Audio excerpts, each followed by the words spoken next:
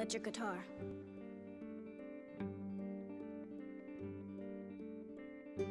Ukulele.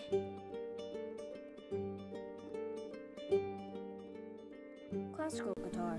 Wes Anderson crafts his own fantasy world with mise-en-scene modeled after a classic New England island in his film Moonrise Kingdom.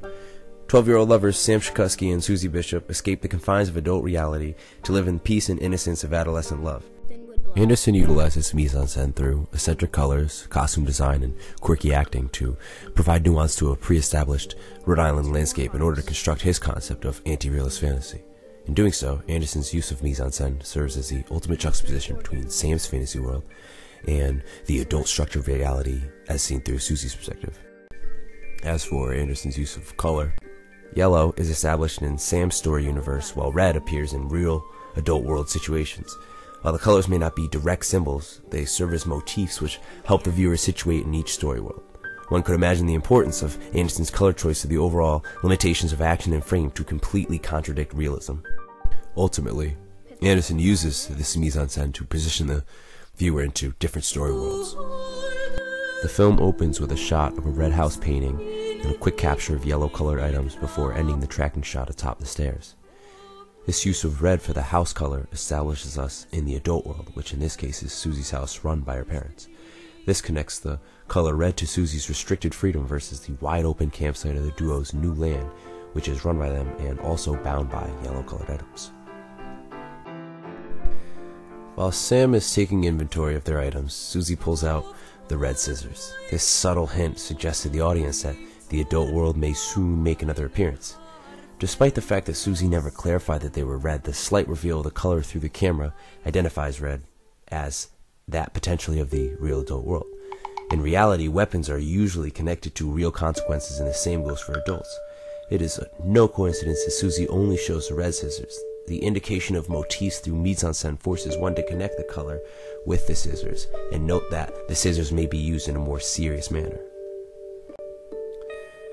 While the world of youth has held power for most of the film, now comes a sign of the adult world once again, as Mr. Bishop aligns himself within the red ribbon, as if to position himself as the authoritative figure.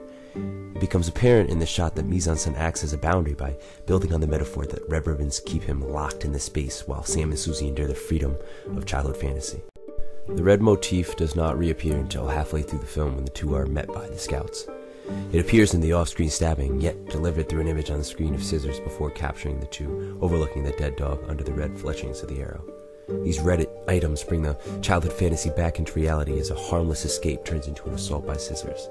The indication of the red scissors in the flash image reveals the assaulter without framing them, thus proving the power of mise-en-scene.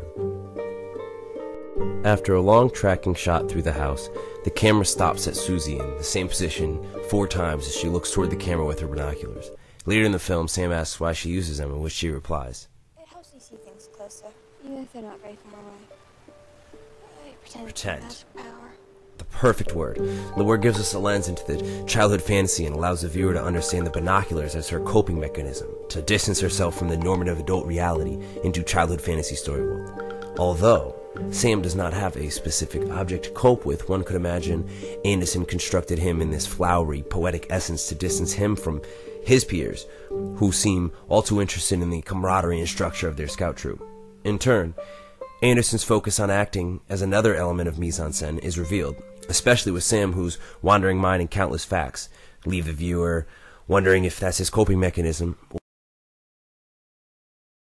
Throw pine needles in the air and you can see which direction the wind is blowing.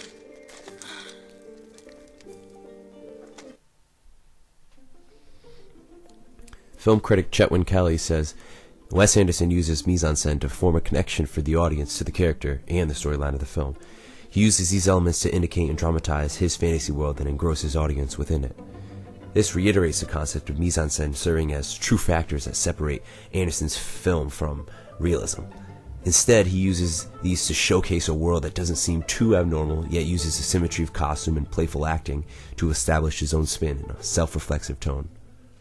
One could see this mise-en-scene element of acting played out in Edward Norton's boyish performance as Scoutmaster Ward. This childlike acting aligns him with Sam, and despite his age, he is part of Sam's childhood fantasy. Ward's insistence on being one of the boys is illustrated through his matched apparel and ability to see past Sam's quirkiness, for he too is seen as an outcast in the adult world. Master Ward, I am very sad to inform you I can no longer be involved with the Khaki Scouts in North America. The rest of the troop will probably be glad to hear this. It is not your fault. Best wishes, Sam Chicup. This approval in Sam's letter directly before his escape asserts Scoutmaster Ward into his fantasy world, using the acting as their connection. I like it here, but I don't like the name. Me neither. Furthermore, Christopher Smale writes that Anderson loves symmetry in his movies, and you can see this through costume design. Ultimately, his characters become living, breathing parts of the mise-en-scene in his film. Immediately, one can see this symmetry played out in the two wearing white. Anderson creates fantasy through use of mise-en-scene in order to build a world that looks real, but just enough self-constructed to allow anomalous costumes and aesthetics to rise to the forefront and give his film this fairy tale feel. The viewer finds himself incorporated into the film as costume choice and acting reveal current trends of the time period he's redefining, in this case the 60s. The slight alteration of Sam's scout uniform is Anderson's way of embodying Sam's dreamlike being to further distance him from the other scouts whom he doesn't seem to fit in. This can also be seen in the decision to minimally dress Sam and Susie in the dance scene. This radical view of children in an adult situation develops a clash between the real and fantasy world, which makes the viewer feel uncomfortable for these actions are being associated with children. In an interview, Anderson recalls his costume and acting decision by saying, "I want to bring the story to life. I remember what it was like for someone that age when they fell in love. It almost becomes some kind of fantasy. You want the fantasy to be reality so much that you start to kind of imagine it is." The indication of the fantasy world as the believed real world plays into Anderson's construction of anti-realism. He is admitting that the perspective of the film is through a child, which is contingent with the argument that the worlds are juxtaposing each other.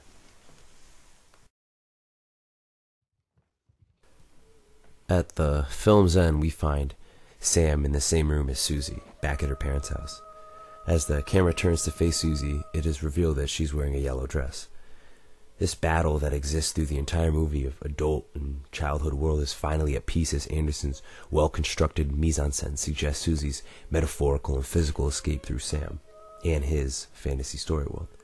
Through costume design, color indication, and abnormal acting from young children, Anderson sculpts his perfect fantasy to set the contradiction between children and adults, just as he does for fantasy and realism, while posing a forbidden love escape with children to enforce his fantasy, thus breaking down realist codes.